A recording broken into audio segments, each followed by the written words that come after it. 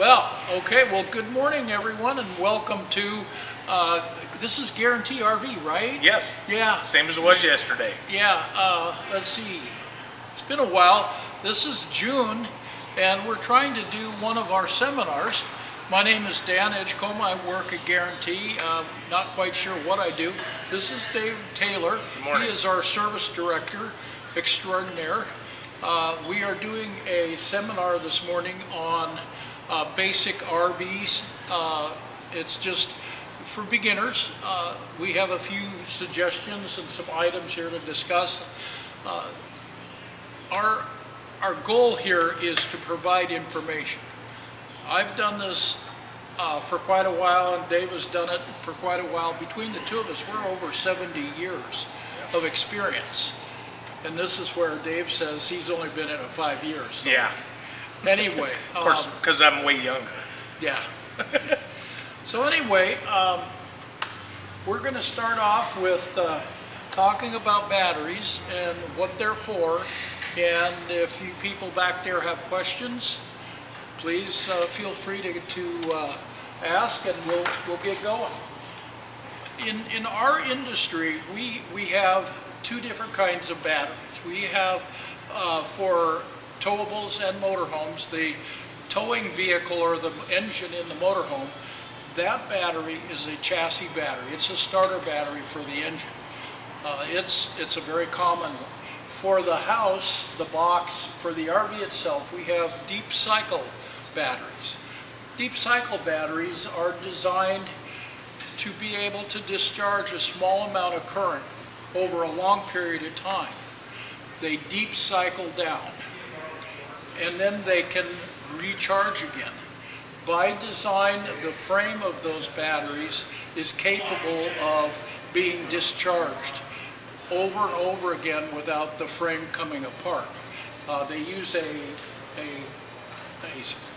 metal material instead of a lot of chassis batteries.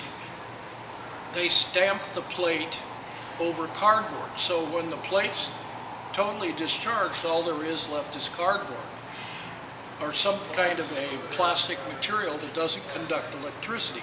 So if a chassis battery is totally discharged, there's no metal left for the lead sulfate to recharge itself back to that plate. So if you use a starter battery as a deep cycle, after 2 or 3 cycles, there's nothing left. They cannot be recharged. So you can ruin a chassis battery really fast by letting it go dead. Dave, what is a fully charged battery? 12.6 volts. Okay, for you out in the audience, what is what our industry considers a dead battery? What's the voltage of that dead battery? 0. What's, I'm sorry? 0? No. So a dead battery is 11.5 volts. 11.5 volts. If you look at the potential, let's say that this Group 24 flooded cell deep cycle battery is 80 amp hours. That's at 12.6 volts. 12.6 volts. And if you take this down to 11.5 or 6 or whatever, you basically have consumed that 80 amp hours. If you try to take any more power out of it, let's say you're down to 10 volts and you're trying to run the lights and the furnace won't come on, because there's no power, no energy left in that battery. That battery has to be maintained at least 12 volts. Correct. So a lot of times you plug in and it was down around 10 and it jumps right back up to like 12.5 or 13. And 20 minutes later you unplug it or turn the generator off and it just drops right back down again. That's a surface charge. Surface charge. So these batteries have to be charged. They like to be charged at about 1/3 of their capacity. So if it's 80 amp hours, they want to be charged at 25 or so, 30 amps per hour. So it takes 3 hours to do a bulk charge. And then you want to let it sit for another hour to let it kind of relax and float and finish off that charge. So it takes 3 to 4 hours to charge a battery. Yes, ma'am. What does the chassis battery run? What does a what? What does it run? What does it The chassis battery just starts the engine. just starts the engine? Yeah, well, it runs the headlights and some of the dash features and things like that. Most anything chassis related. Yeah. Well, in a motorhome, you have, I think, a Newmar product. In a motorhome, it gets kind of confusing because half the stuff on the dash is run by the chassis, half of it's run by the coach. Like your infotainment center, I've had this question 100 times, hey, my backup camera won't come on. They're not turning on their battery disconnect.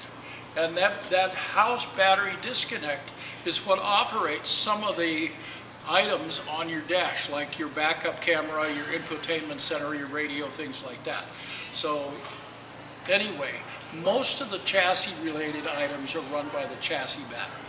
What is it? What is the battery disconnect? There is no, in a gas motor, there is very rarely a chassis battery disconnect. But all RVs, I don't know about tent trailers in that, but all motorhomes and a lot of trailers have house side battery disconnects. And what are those actually for? They're basically for, a lot of people use them for storage. They were invented years ago so that when you're fueling, you can walk out of your motorhome, turn your batteries off so you have no sparks possible of happening anywhere with refrigerators lighting, water heaters lighting. It basically disconnects the complete motorhome so you're safe when fueling or filling propane. They are also used by some people, if you're going to store them for a short time, you can disconnect your battery. So there are always parasitic draws on a battery, but this slows the amount of discharge on the battery when storing. And if you leave some lights on, that just shuts it all down. That shuts it all down. Yeah. So you should have, any time that you're in that coach, using it, cleaning it, whatever, anytime you're around the coach, you want to have that battery disconnect turned on. Correct. If you're driving down the road, camping, cleaning, whatever, if you're storing it somewhere and you're not going to be going in and out of it, then you go ahead and turn it off. But the chassis batteries on yours, there is no chassis disconnect. On some of the Highline diesel motorhomes, they have chassis and house disconnects. Yeah, they have the Perco switches. Yeah. On the diesel pushers. Yep. Yeah. So what's anyway, you okay. want to explain the Group 24 and go up through the Yeah. lead acid and then clear up into our new big dog batteries? Yeah. So this is in our industry, we call it a flooded cell. It's a wet cell battery. It has lead plates, sulfuric acid, and the chemical reaction is when you complete a circuit between the posts, then the lead and the sulfuric acid will go to lead sulfate and water. And then when you want to recharge the battery, you put, let's say that you draw the battery down to 12 volts. You have to put at least 1 more volt above that to get over the back EMF to recharge it. So you'd have to put a 13 volt potential at that battery to bring that battery back up to full charge. What you're doing is you're forcing the reaction backwards. You're taking that lead sulfate and you're plating that lead back onto the plate. And then what you're left with is sulfuric acid in solution. Now, years ago, we started using what they called absorbed glass mat batteries. That's this one. This is a Lifeline. This is arguably the best battery on the market for absorbed glass mat. They are very good, very durable batteries.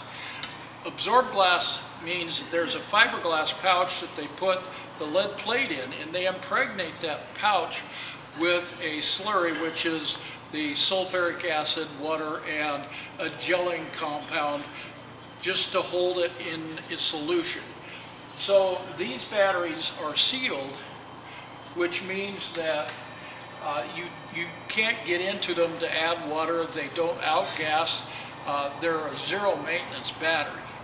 A flooded cell battery on the 12-volt side, excuse me, you need to check the water level every 4 to 6 weeks during times of use. In the AGM absorbed glass mats, you don't ever have to do that. All you do is wipe off the top to make sure there's no current draw from, they call it current trail. Yeah, current rail. Dust particles, anything that possibly could touch between the positive and negative would cause any kind parasitic of draw. a leak. Yeah. So all you have to do is wipe them off. All you have to do is wipe them off. Yeah. The advantage of absorbed glass mat is longevity. This 12-volt battery, it's got a 1-year warranty on it. They typically last 2 to 3 years. The rating of this battery is in duty cycles, which is how much you draw down and recharge and how many times you can do that. The duty cycles on these 12-volt interstates is, I think, of 175, 180 on average, not a lot. You get into the 6-volt, which is this size right here, the duty cycle is over twice that. The flooded cell can discharge, recharge over 300 times. Now in the AGM, now you're getting 600, 700, 800 in the duty cycle. They can discharge, recharge, and they stand up better. When we start talking about big inverters and solar panels, this is the battery so far of choice because it is so much more durable. It can handle the deep cycle and do a much better job. Of course, they are a little bit more money. The interstate 6-volt, I didn't bring one, but it's this size. It's just green. Those are like 150 or 160 bucks somewhere in there, and they last 3 to 4 years. I've heard more, I've heard less. It's just they're a high maintenance, so it just depends on how you maintain them. On the absorbed glass mat, they'll last 6, 8, 10 years, and it's all how they're taken care of, how they're abused or neglected. They can stand being dead for a few weeks, but zero charge in them. You can do that a few times where it'll kill a regular battery. But these things, their duty cycle is again 600, 800 cycles. 4 times that, 2 to 3 times that of a flooded cell 6-volt. They last a lot longer. They don't need to be ventilated, where a flooded cell battery needs to be ventilated, so the installation can be a lot simpler. The latest thing that we've been kind of playing with it, and before this lockdown, we were really starting to get into it. It kind of dried up the industry for a while, but we're going to get back into them. This is a lithium ion, and there's 4 kinds of lithium ion. In our industry, we use the lithium ferrous ion batteries, and if you were to take this apart, it's interesting. You'd think it's like a lead plate or something like that in there, but what it is a bunch of capacitors and a printed circuit board and per cell. And all this is capacitors with a printed circuit board that tells the capacitors when to discharge. And we have found that the best ones, they're a little bit more money, but they're much better quality made. And I think that the price has come down. We were just looking at some Battleborns. They're out of Salt Lake City, I believe. And they're retailing, they used to be $1,600, and they're now retailing, this last spring when we were looking at it, they were retailing for $1,000. And you know, that's almost something that we would jump on. And the reason why we like that, it's interesting. We sell a lot of large high-end coaches that are all electric, and the people want to be able to dry camp with their household refrigerator. we put in large inverters and large solar arrays and battery banks. Some of our high-end coaches are coming with 6, 8, and then the King Airs come with 16 batteries. So we've done quite a few solar upgrades with a big inverter to run these refrigerators dry camping, and we require usually 5 or 6 170-watt panels. And we were putting in 6 or 8 batteries of the absorbed glass mat. And one time this guy wanted the lithium ion, and he said, just put in 2, because they were $1,200 at that point. And it was amazing to us to see that those 2 batteries actually performed as good as 4 of these. And what had happened, the way these do it, it's interesting. And if you have a cordless drill that's a lithium battery, this thing will go the same voltage, full power, till it's done, and then boom, it's done. It goes, the output of this is like 12.6 or 12.7, then it drops down to like 12.3, 12.4, and it'll stay there for the charge of that battery. And then when it gets down to where it's discharging the last capacitor, it drops from 12.3 or whatever, boom, 0. I mean, when you're dead, you're dead. But in the case of supplying an inverter, these seem to be able to, at the same rated capacity of 100 amp hours, they seem to be able to do much better because of that kind of output, where even the lithium, or even the AGMs from Lifeline, those will, they'll start out at 12 and a quarter, and they keep going down until they hit 11 and a half. So the power you're getting out down here isn't equal to the power up here. These have the same potential output all the way across the board. And to us, that's been the kicker. But they are quite a bit of money. I would like to add that after you watch this, don't run out and just buy some of these offline and throw them in your 2012 motorhome. They do require, depending on the year of your converter or your inverter, we have to possibly upgrade the charge side of that unit also to accept these batteries. A lot of the newer converters in the last year or 2 have a stamp right on them that say lithium acceptable or used with lithium. They do charge at a different rate, so don't, if you don't want to do it here, go somewhere where they actually do know their lithium batteries and realize that they charge at a higher rate, so your converter may have to be changed out also. Sorry, I just want to put that in. No, that's fine, and tell them about the alternator, because it takes that, you were the one that was telling me about that little charger that goes with the alternator. Because yes, they do have a kit also if it's in a motorhome, if you're going to charge while you're driving. Basically, it's a diode pack and converter system that goes in between the alternator and the batteries.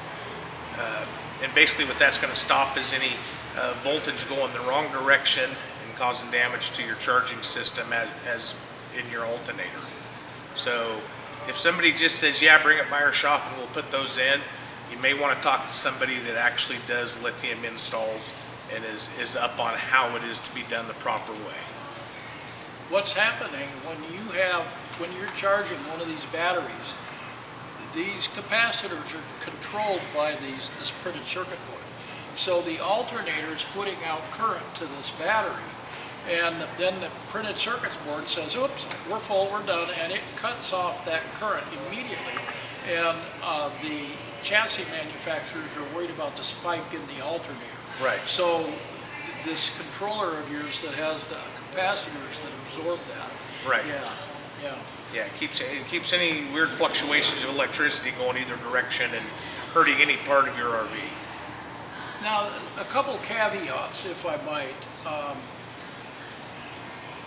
Dave Taylor has been saying for years that if you have a battery bank, let's say you just have 2 batteries or you have 4, wherever she went. Anyway, if one of them goes bad, while it was going bad, it was breaking the other battery. So if you have one go bad, you got to replace them all. Yep, you're always best to replace them as a whole set. If one of these starts having a problem, the better ones, like the Battleborn, and we had one other one in here that was that way. You could take it apart, and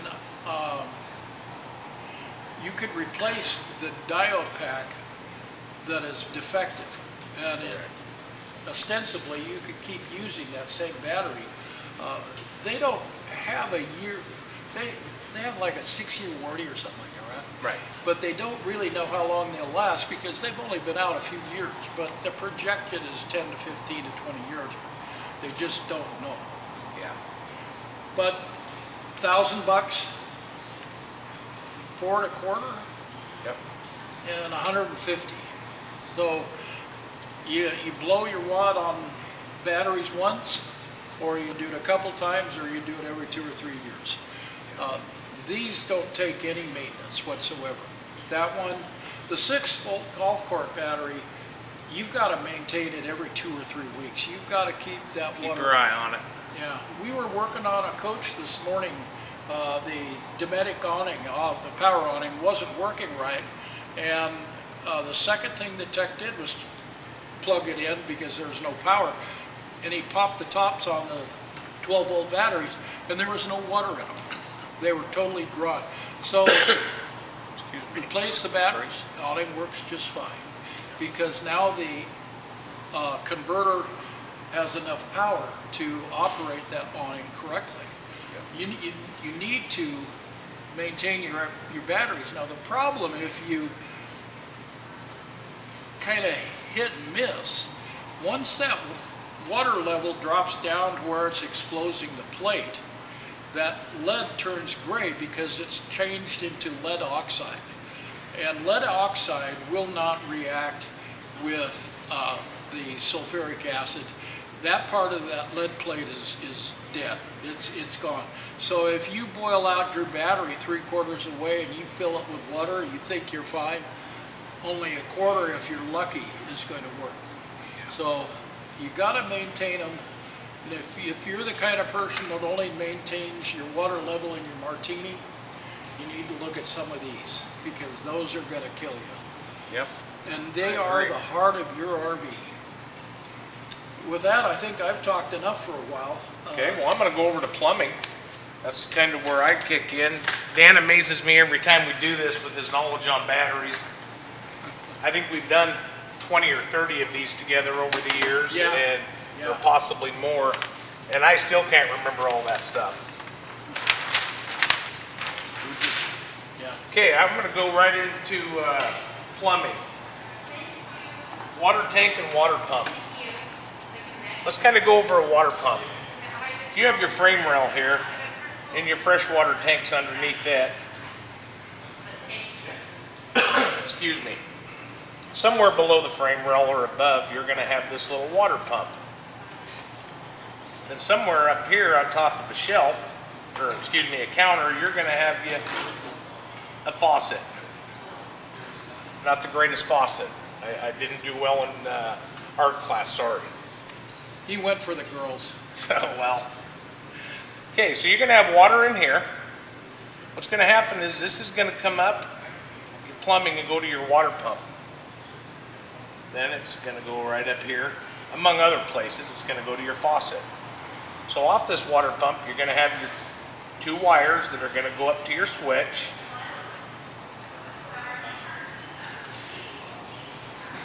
So when you're dry camping and you flip this switch on, this water pump's going to turn on.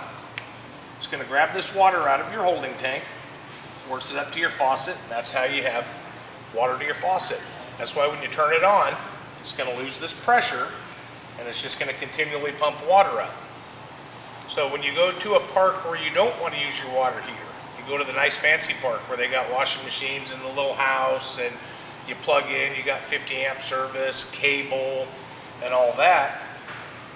What they do out here on the post where they have the little water spigot coming out, you hook your hose up, It's going to go to a hookup on the side of your RV that goes in line upstream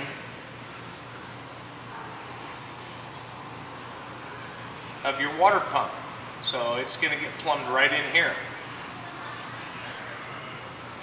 In turn, what you can do at that point is turn your water pump off, because what's supplying the pressure is your city water pressure, or well water pressure, wherever you're getting your water from. We have a lot of people that call and say they run both. There's absolutely no reason to. If you do, the only thing keeping this city water pressure from going back into this tank are the valves on the end of this pump, the pump valves that pump this water one direction.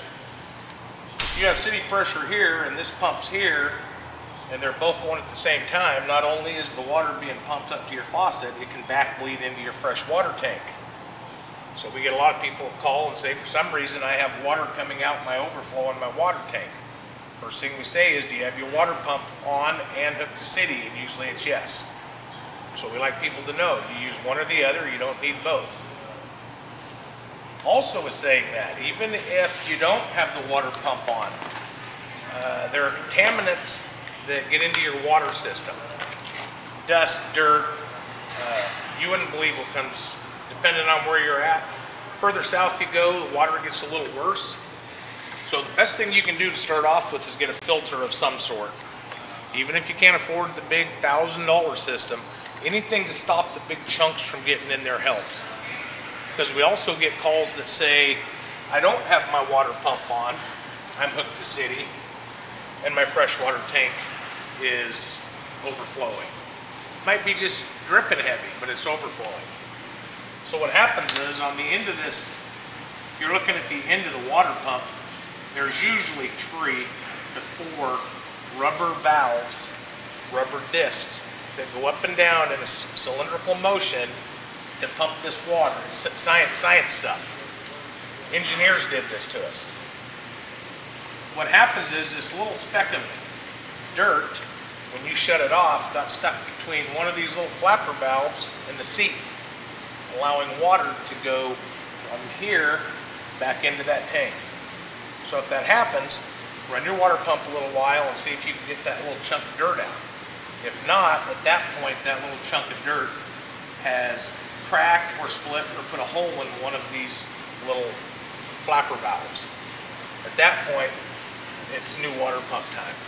So the best thing you can do is get that water partially cleaned before you get it into the motorhome. You got any questions on water pumps? Or my diagram actually looks pretty good today. Yeah. Yeah. That switch you're talking about, is that on all makes and models, like motorhomes? All makes and models have some kind of a water pump switch to turn it on and off.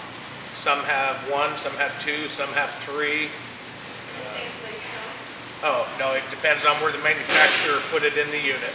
Some are in the bathroom, some are on the kitchen over the vent fan, some are on the main monitor panel, just wherever your manufacturer mounted it. So now we're going to go right to The poop. But well, we're going to go to holding tanks. Sometimes the gray is worse than the black. For all of you out there, I'm just going to say this because some people don't know. The black tank is sewage. Gray tank is showers and sinks. What we get a lot on black and gray tanks are somebody's only used it 6 or 8 months. They've used their unit quite often, but they've only had it 6 or 8 months, so to them it's new. So what happens is, they will call and they'll ask Dan, hey, we dumped our tank after camping, and our monitor panel up here that has all these fancy lights on it has a full and let's go 2/3 and 1/3 and empty. So, and Dan tells them, well, have you used Happy Camper? Happy Camper is a cleaner that needs to be installed in your tank between uses and during uses, and I'll explain it in a minute. And they say, well, no, we haven't done that. Uncle Bob told us we didn't have to. He uses ice. He uses ice or something different. So Uncle Bob's wrong. What's in the side of this tank are these probes. You're going to have a full one, and your 2/3, and your third, and then you're empty. And what this looks like almost is like the end of a pencil, the eraser end of a pencil. Sticks in about a 1/2 inch. It's not super sharp. However, off these are a bunch of wires that come up to a resistor pack. That resistor pack reads the resistance off of these probes. So as the water or sewage comes up, it can tell, and it sends all these wires up to the different places here to make those lights light up. Am I right so far? Dave Taylor told me that, yeah. So what happens is, you're out there camping, you go up to Diamond Lake trout fishing, you got a bunch of sewage floating around in here, and right here you got one of these dudes floating around. What's that? Well, that's a turd. So It's not a Snickers bar. it's not. Because you've only been there 2 or 3 days, it hasn't had a 100% chance to be dissolved. That comes in with the happy camper in a little bit. So what happens is, you're taking corners down off Highway 58 to come to town, you go to dump it and you dump it. Well, while you're dumping it, this little dude flies over here and sticks itself right on that probe. So successfully you've harpooned a turd right there. Well, since this works on resistance, this one will light up this one, in turn this one will light up this one. They work in a stair-step action. Since this is on there, this is showing a resistance. So of course it's showing that you're a third full.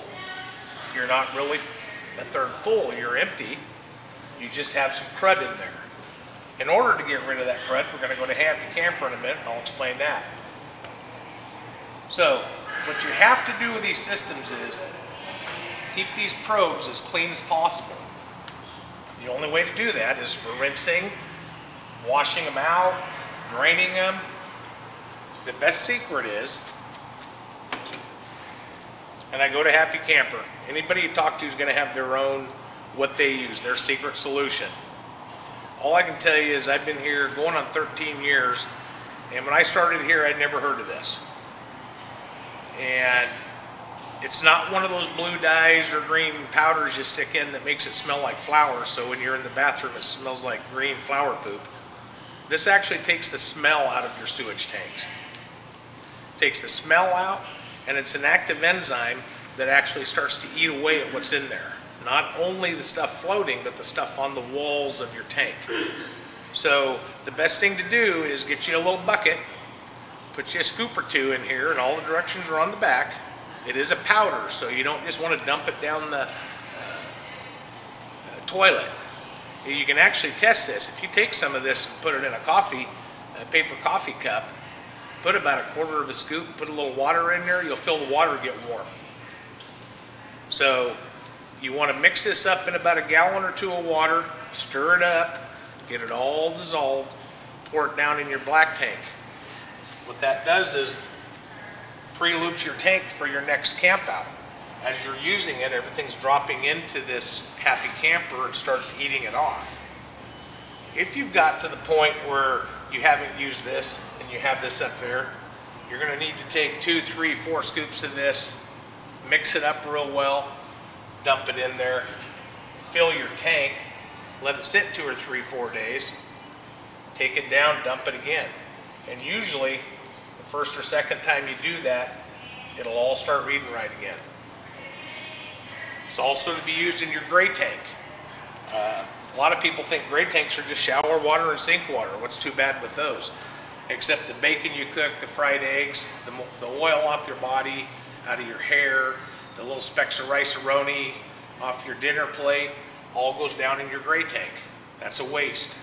And when it gets down there, it starts to mold, mildew, smell. You need to get that Happy Camper in there to keep everything clean, keep it off the sides, probes clean. You'll never have a problem with probes if you use this starting at day one and use it as you're supposed to all the time. I've seen that happen. Okay, Dan, where are we? I'd like to go over water heaters. Yeah, I was gonna go get the red flusher. Okay, good. I love to burn up this paper. I'm going to go over a real quick thing with water heaters. The kind of goes along with your filter. Particulates can get in your system. Even if you have a filter, you're going to have little stuff. You're going to have hard waters, calcium, stuff like that. So a water heater is basically a round tube. It has a square styrofoam box on it. That your water all comes in and out of that unit. So at least once a year, on the outside of your water heater, you will see a drain plug. What happens is that drain plug is a couple inches off the bottom of your water heater. So in turn what happens is this water that's in here, even if you dump your tanks, drain your system, this water stays in here. So any particulate that makes it into this water heater finds its way to the lowest end of that water heater, which is right down in here. So it starts building up. What will happen is this hot water, when it gets down in there and mixes all this up, it'll start to stink. It'll stink like sulfur. My grandparents had a farm years ago, and when you took a shower, you could smell it in the water. It was just their pump water. In an RV, when you start getting stinky water, the main place is right here in the water heater. So once a year, we take that plug out, and we take a water heater washout tool that has a valve on it, hooks on your hose. You're going to pull that plug out. You put this in there, turn the hose on. Stand to the side. Stand to the side, because there's going to be a lot of water coming out. You will be surprised what comes out of the bottom of your water heater. So by doing that, you're not only going to freshen your water, clean your water,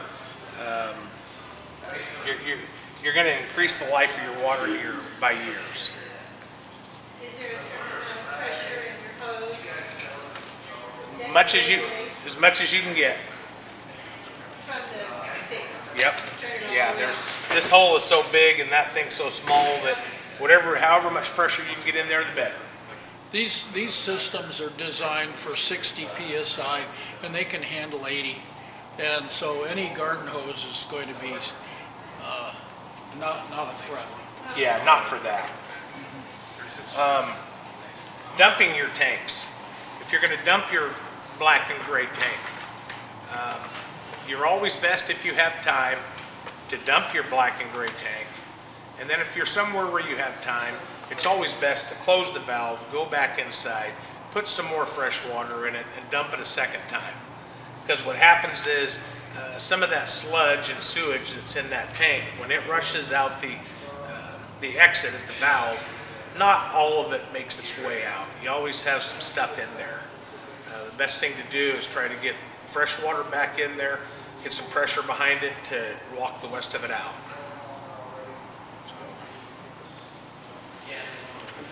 Okay, what are you going to go to, Dan? That kind of looks like appliances. Yeah, I wanted to touch on, you kind of mentioned it, but I wanted to talk about this a little More bit. filter? You go right ahead. Yeah, this is one of my things. So, I get a lot of questions on this, how to, filter your water coming in. I recommend these highly. This is not necessarily this one, there's several like that. This is designed as a whole coach filter. This little hose right here, you hook this on to the hose bib, and then you hook this to this, and it takes the strain off the end of this filter, and then your hose goes over to your coach. This is going to just get the big chunks out. It's not going to get the small particulate and not going to get Montezuma's Revenge or any of that, but it'll get the big chunks out. And the reason you want something like this is because the The fine filters that you put in these type of canisters, they fill up really fast, and people ask me all the time, well, how often do I change my filter? And the answer is when the water flow slows down, because that's when this is full, or 1 year. And you just don't want to let this sit in the coach hooked up. In the fall, when you're done and you go to winterize it, if you bring it to us, we're going to take the filter out and set it in the sink. And we don't throw it away so that you have it there to get to match it to a new one next spring. You don't leave it in the coach. If you use one of these, when the water flow slows down, throw it away. But it'll take a lot of the sulfur and a lot of the bigger chemicals out, and they're a good thing. We mount these. You can either put this inside your wet bay, or you can put it on a little rack and stand it out beside. The advantage to this is you can go to different kinds of filters. You can have a coarse granular filter, and you can have a very fine carbonaceous filter that will take out everything. But again, the finer the filter, the faster it gets clogged up. So people used to go to Mexico all the time. You just don't hear that much anymore about going to Mexico. But down there in the southern states, Arizona, New Mexico, and Mexico, there's enough in the water that you really need to use these. And you start out with one of these to get the big chunks out, and then one of these to get the finer material out. You can go through one of these a week. I have people tell me that all the time. Now this one, a lot of times, instead of having it in a wet bay or wherever, they'll just have one faucet that they super clean. And a lot of times we'll put a inline filter similar to this under the kitchen sink. So you have this one outside for the big chunks, and then you have one under the kitchen sink only for maybe the cold water line. And so that it's not a high volume situation, but it's a good, safe thing to do. Highly recommend these. These are designed, you buy the first one with a hose, and then you can buy refills, and they're less than 20 bucks a piece. They're not that bad. That's what I use, the small one. Yeah. I have a question. In Arizona, the water is so heavily laden with salt, Yeah. and it corrodes everything. Yeah. Over time, if you're there for about 14 days. Yeah, this, That will prevent the corrosion from the salt going into your water tank? I think I'm understanding your question right about the salts in there. This will take a lot of the big chunks out, but salts are in solution. They're not little particles floating along. They're actually in solution. They're dissolved in it. So then you have to have a water softener. And water softeners, they use chemistry to change the pH of the water so that these salts that are dissolved settle out. And that's chemistry. This is just a filter. And the dissolved salts, these won't touch those. Because the dissolved salts are tied to the water molecule itself. And they're too small for any of the filters. The crud, the Montezuma's Revenge and all of that are bigger molecules, and they can be caught in the carbon, filters of these. But anything that is a salt is dissolved in it. You have to have the softener. And there are some good softeners. We sell one, it's like 300 bucks, and you have to load it and, do, as you do as a home water softener. But that's using chemistry. Does that answer your question? Kind of? Kind of. I know it's awfully, the water is just so full of Yeah. salt that it leaves a salt corrosion crust. Yeah. We get coaches back from California, in the south, Arizona, New Mexico, all the time, and it's so bad that the faucets won't run, and the P-traps and the filters and the aerators, they're all clogged up, and we've had them so bad. I had a Holiday Rambler once. It was so bad that you take the fittings apart, and it'd be full of these crystals. And in these water heaters, you get coarse granules of that because it settles out after a while. And you get handfuls of this stuff. And as a matter of fact, I have a Tupperware full. yeah, Tupperware full of stuff. Looks like my mom's oatmeal, and my mom made the worst oatmeal in the world. But yeah, it's so anyway, it's two different situations. Appliances. I don't have much. I'll go off on appliances. I wanted to talk about the spring tune-up, but if you Keep doing it. Okay. I don't want to interrupt you. You're on a roll. Well, I had a donut. Oh God, you're Not on. a roll. Yeah. I had a donut. I'm Donut? sorry. I have to be honest. I had a donut. Anyway, these little seminars that we give are not for us to sell product to you. This is for us sharing our information. But we do, and I'm sure that there's a lot of other dealerships that do this. We do what we call a spring tune-up. And if it gets into summer or fall or winter, we call it a winter tune-up or whatever. We have a tune-up. It's 2 hours of tech labor. Our techs get 130, well they don't, but our shop rate's 137 an hour. Our spring tune-up, and it's still spring barely, is $100, $99 I think. And it's 2 hours of tech time, and we go through all your systems and your plumbing, your electrical, your 110, your 12 volt. It goes through the appliances, and we clean the burner on the refrigerator, and we clean out the water heater, don't we? Yep. And one of the really important things we do is the LP system. My house out here, a couple miles out into the farmland, I have natural gas, so it's all plumbed. The house was built in the 50s, and we've never had the LP system tested for leaks because my house has never gone anywhere. But in an RV, you're constantly moving it. It's shifting, driving, people walking around, and these systems flex a little bit. So, number one, the government says that if you sell a coach, whether you're a private owner or a dealer, you must do an LP system test. A lot of times people buy things from private parties. It doesn't happen, so I try to tell them, hey, you need to have your LP system tested, because you could be going along totally unaware of the fact that you have an LP leak until it's too late. So we do these spring tune-ups, and one of the things we do is the LP system test. What we do is we test, it's called a drop-down test. You put a little pressure in it, and then you bleed it off so both sides of the regulator are the same pressure. In other words, it's less than the working pressure. And then you watch that pressure to make sure that it doesn't drop over a period of, it used to be 12 minutes, I don't know, 10 minutes. We go 5 minutes now. 5 minutes now. If you don't have that drop, then your system is intact. You should do that once a year.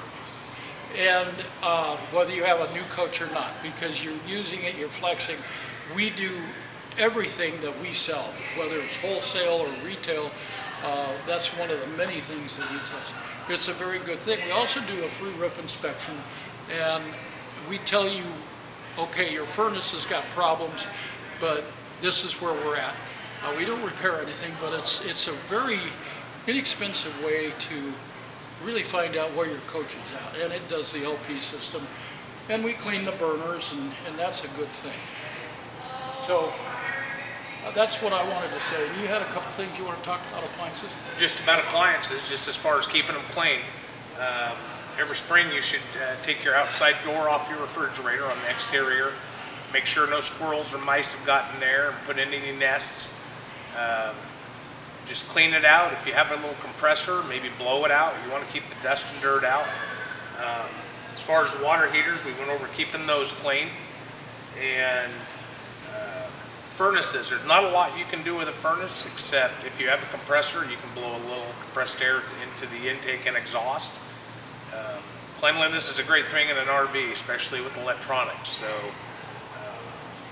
keep them clean. Okay, you want me to go into roof sales? Yeah, you want to start? Maintenance?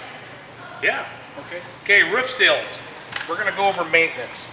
Roof sealants, I'll do the roofs and sealants. He's good at chassis because he gets on a kick about tires and away we go. So, all sealants on an RV are different than you're gonna have for a house. Don't let Uncle Bob again tell you he uses liquid nails to seal the skylight. That is not what we use. We use a product called Dicor. It's a lap sealant, self-leveling. There are 2 or 3 others out there. If you go to a place that's reputable and ask them what to use, they should show you. This is a self-leveling. It's a real gooey. This is not something you're going to want to get your fingers in. But this is going to cover basically just about every RV out there has a self-leveling sealant on top. What you're going to look for on the roof is cracks in your existing sealant. Dan had mentioned a free roof inspection. Most places should. If they don't, we do a free roof inspection where if you come in, we'll look at it, take pictures, give you an idea what's going on, and you can, if you wish, we'll say the stuff and you can do it yourself or we can. So you're going to look for little cracks in your existing sealant, and those can show up anytime within about 6 months after you purchase the unit. Most manufacturers cover sealants for 90 days. Some do for a year. You have to look into that, see what your unit has covered. If you have little cracks starting in that sealant, it is a pliable sealant, so what you can do to get by for the first couple, 2 or 3 years of ownership is get some kind of a degreaser and take a rag up there with you, clean that area really well with an acetone or degreaser, and then you're going to lay this over top of those cracks. And you can do this, like I say, for 2 or 3 years, depending on where you live. Everybody thinks, you know, water's their biggest enemy, and usually it's sun. So you're going to want to keep an eye on that. Put it over the cracks. Do that every 4 or 5 months. Just be careful if you're up on the roof. Now, we do not use this for side sealants, around windows, around doors, anything on the sides, front or rear. This, we use a Proflex. There's Parbon, there's Proflex. There's different colors. There's white, there's clear. I think they even have gray now. So this is not as drippy. It is twice as sticky. So you want to make sure when you're putting this on, you're wearing gloves, because this stuff is hard to get off your fingers once it gets on there. I've been doing this long enough. I probably still have some on my fingers. So make sure you go somewhere that's going to give you the right product. Bathroom caulk, silicone, door and windows, DAP sealants. That is all household style. Does not work on RVs. Don't let anybody sell you silicone for an RV. That should not be put on an RV. There are proper products, and most places sell it. Am I good? You want to throw? I know I can tell you're waiting to throw something in there. Well, I was just going to explain that part. About the silicone and the reverse. Yeah. Yeah. This is where the science comes in, and he's the science guy. So, okay. So the reason that we are really pushing very specific sealants and cleaners, there's what's called a carrier solvent in this sealant. The carrier solvent keeps this liquid, but it also is designed to etch into whatever it is you're going to be sealing. So when you caulk it out, it kind of grips into it. He chemically bites into it. So if I was to go to Jerry's because I thought I'd save myself, this is $12. Now shoot, I can go get some stuff at Jerry's for $2.99. The problem is as soon as I caulk out that DAP, the carrier solvent in that is going to start destroying that rubber roof, because the carrier solvent will, when it etches into it, it's too strong. It's designed for wood and brick and things like that. The same thing, you don't want to use something like WD-40 or something. It looks nice, but it leaves a residue. And the residue gets in the way of the sealants. So you're going to pay a little bit more for RV specific materials, but you're going to get a 4, 5, 10 times the job because they're what is designed by the manufacturers. This is the company that actually makes the rubber that's on your roof, and they are intended specifically for those units. Yep. That's all I had to say. The last thing about the roof, though, I'd like to talk about. Yep. I figured I'd let you go on that. So, at first I thought this was kind of a sham deal, but then I played with it online. I was very impressed. When you've had your RV for a year or so, you start getting these gray streaks down the side and the white streaks. The gray streaks are what they call industrial fallout. It's pollution. The white streaks are the pigment from the rubber itself, because rubber's black. And your roof is some shade of white or light brown or something.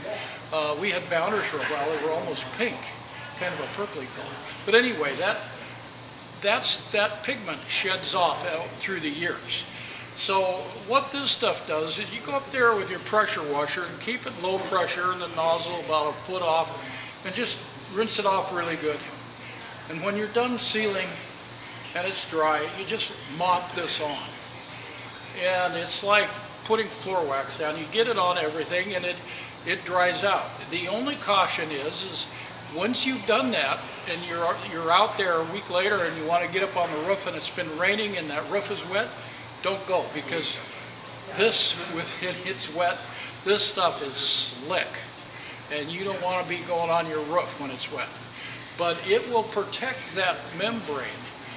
It'll keep the pigment from shedding off. It'll enhance the life of the sealants, and it just does a good job. It's very good stuff.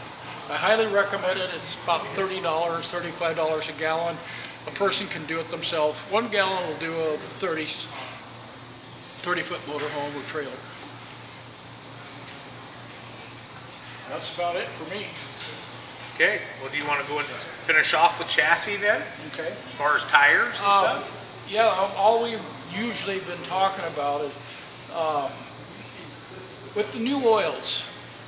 This is something we've been talking about a bit on our end of it. Ford has been going for 5,000 miles, and they're starting to talk about 7,500. They use a synthetic motor oil, and we do a lot of Ford chassis, and we will only use the Ford oil, period. Again, it's more money, it's by the quart, everybody sells it.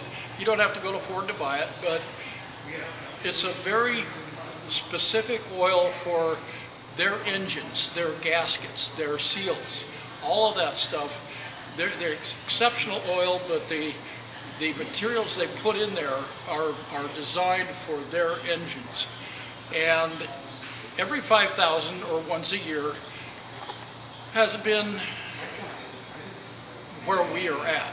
I mean, even if we bought a 2020 or a 2021 and they're starting to say 7,500 miles, we're still at 5,000. We're not quite ready to move on yet. Now, if you have a diesel pusher, diesel pushers have a lot of different engines, and we're starting to see 15,000 to be quite common.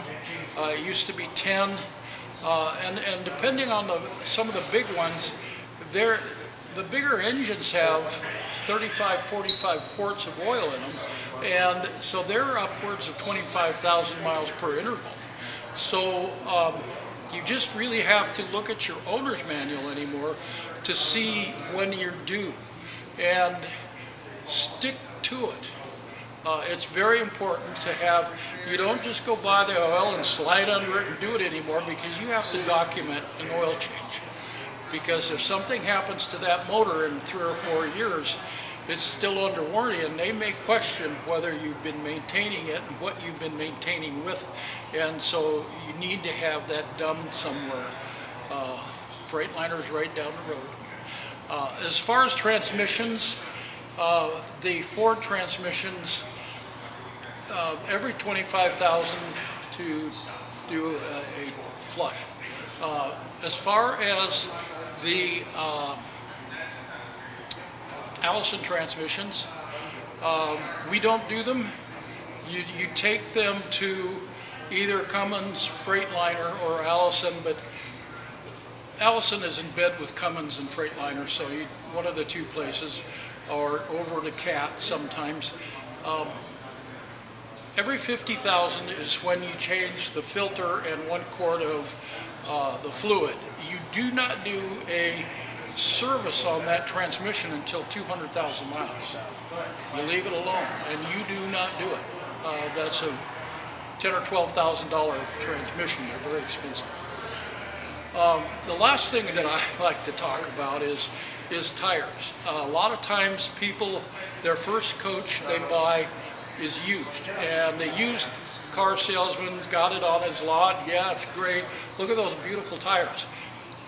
The problem is that coach is 12 years old. Those tires are probably 13, maybe 14 years old. And in our industry, our tires don't wear out, they age out. So when you get to be 8 to 9 years, that tire is aged out. What happens is these cords sit, and you get a flat spot. You start up the motor and you go down the road and it's like this. And pretty soon it's like this, and then boom, you blow a tire. So when you're looking at a coach, a used coach, or you own a used coach, there is a date code on the side of that tire, and that date code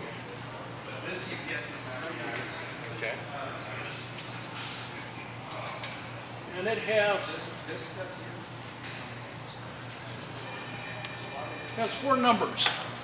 And if you bring it into us, especially for a spring tune-up, or if you bring it to me, I can go out and look. Those 4 numbers give you the year and the month. So that could be the 14th year and the 17th month. Or week, I'm sorry, not month, week. So you've got to be less than 9 years. If you buy a used coach and that is a 12-year-old tire, those things are legally defective, and you need to change those tires. We have trailers that sit for years, and if you have a tire that sits for over 2 years, you should replace it, because the flat spot isn't going away, and they lose tire pressure, and there's other issues. We have, through the years, Dave and I have seen this 1,000 times. Guy goes on vacation, he hasn't used it in 3 years, he gets in there and he's headed to Yellowstone Park. Gets about 20 miles, blows a tire. He's got a spare. Gets another 50 miles, blows another tire. 50 miles, blows another tire, and then the 4th one he blows the side of his trailer off. These tires are old. They've been set in one position for so long, they can't flex. And you get a soft spot, you just rip them to shreds. And we see that a lot. Tires are a bit of money, but you're worth a lot more than those tires are. So that's my soapbox. It's just, we see it so often. And Quite a bit. It's a lot of damage. It's really important. Yes. So many RVers don't understand the importance it is to constantly check the pressure of your tires as you are using your motor home and you're traveling. Check the pressure of your tires. Yeah. I don't know if you heard her, she said it's important to check the pressure of your tires. And yes, that is very true. You have to do that. That gets into the tire valve extensions, which we don't do because they just cause leaks. But tire monitors are pretty good. We don't install them because if you read the installation from the good tire monitor people, they want the customer to do it themselves because it's so easy to do, but it's the programming that you have to do that teaches you how to use your tire monitor system. They're very good. Yes, thank you. But even if you don't have a tire monitor system, you have pressure gauges. Yeah. And pressure gauges. Right. You go out and check the pressure of the tires. Yeah.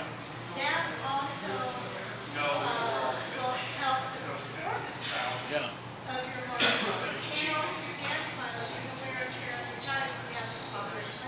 That's true. And as far as performance goes,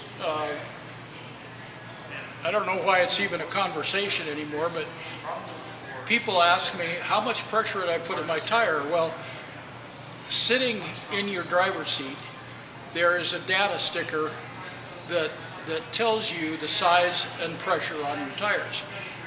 I don't care what the side of the tire says.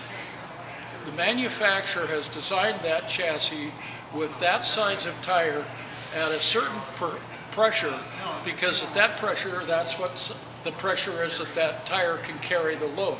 So the only right answer is you look on that data plate and it'll tell you what the pressures are, and that's what you put in your tire. Right. That's all I know. It's all yours. That's all I got. Okay. Why don't you sign us off, Ollie? All right. Well, I want to thank you all very much. I hope it was informative. If you have questions, send me an email, and thank the audience for participating. And hopefully this lockdown won't last much longer. Go camping. Yes. We'll be here next month. We'll be here next month, and hopefully when this is over, we'll have 20, 30, 40 people sitting here.